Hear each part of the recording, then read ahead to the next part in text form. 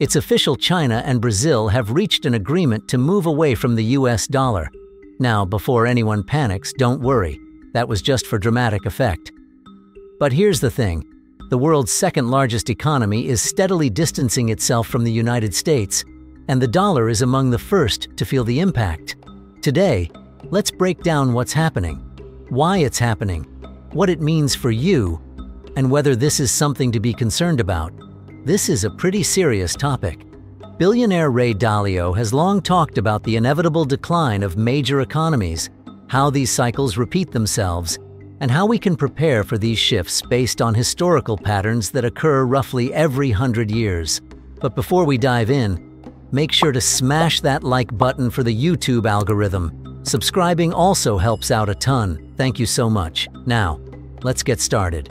Here's a quick recap to bring you up to speed. For the past 80 years, the US dollar has been the most powerful currency globally, known as the reserve currency. This means it's widely accepted everywhere due to its safety, resilience, and stability. Since 1945, the dollar has held this title, helping to stabilize investments, exchange rates, and commodities like gold and oil. It acts as a global standard, allowing countries to trade goods and services with a universal, predictable value. But now, the US dollar's position as the world's reserve currency is at risk. To understand why, we can look at Ray Dalio's insights on the changing world order. Throughout history, dominant economies eventually give way to rising powers. For instance, before the US dollar, the British pound was the world's reserve currency for 105 years. Before that, it was the French, the Dutch, and even the Venetians. These currencies typically last around 100 years before being replaced, and the transition can take 10 to 20 years. So, what causes this? Dalio breaks it down into 3 phases: rise, peak, and decline. During the rise, countries enjoy prosperity driven by strong education, innovation, and productivity. But at the peak, the costs rise, and other nations copy innovations at a lower cost, reducing the leading country's competitive edge. The decline occurs when people lose faith in the currency, leading them to sell rather than reinvest. Dalio explains that in an economic downturn, nations often print more money to cover their debts, which devalues the currency and increases inflation. This pattern has occurred multiple times, from the dot-com bubble to the 2008 mortgage crisis, and now the 2020 pandemic.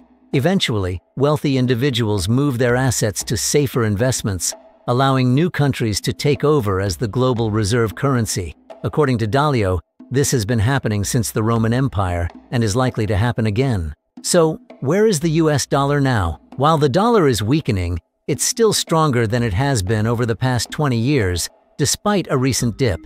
It's also backed by strong demand for US Treasury bonds, which means people still trust it as a safe investment. However, there's concern over foreign currency reserves. Essentially, how much US currency other nations hold. The US dollar is now at its lowest foreign reserve level in 25 years, with other currencies starting to take its place. On March 29th, China and Brazil struck a deal to trade in their own currencies, bypassing the US dollar. They transact about $150 billion a year, which will no longer go through the US. While this isn't the first time such a shift has occurred, China has been moving away from the dollar since 2010. It signals a larger trend. Countries like Russia, India, and South Africa are also trading in their own currencies, forming the BRICS alliance. Even though these changes are happening, the US dollar is still dominant in global trade. While China's economy may outgrow the US by 2030, the dollar still makes up most international transactions. There's no immediate replacement for it as the reserve currency. However, countries like Saudi Arabia are exploring alternatives, and excess US government spending could further weaken the dollar's global position. Even Elon Musk tweeted that the US is making it easier for countries to ditch the dollar. So, it's a topic worth paying attention to. The US dollar may face competition, but it's not disappearing as the world's reserve currency anytime soon. Instead of worrying about the possibility of the dollar losing its status, it's more productive to focus on things you can control, like diversifying your investments, saving, and building consistent income streams. Thank you so much for watching, and if you haven't already, be sure to subscribe for more updates.